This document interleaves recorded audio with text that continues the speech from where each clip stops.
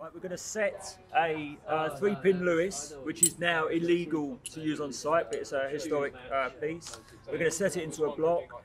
It sits inside the block, and then it allows you to lift using a crane or a block and tackle.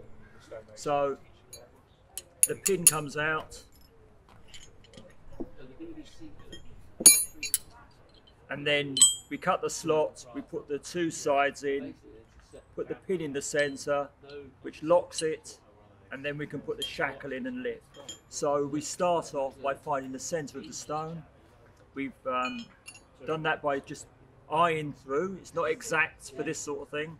So we're eyeing through there, a mark, eyeing through there, a mark. That's the centre of our stone, roughly.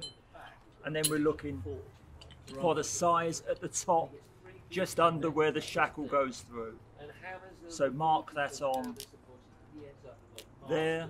Then we want pretty tight, we want the thickness. So what we're going to do is we're going to sink straight down first of all, square, and then we'll open up the 3-pin Lewis from there.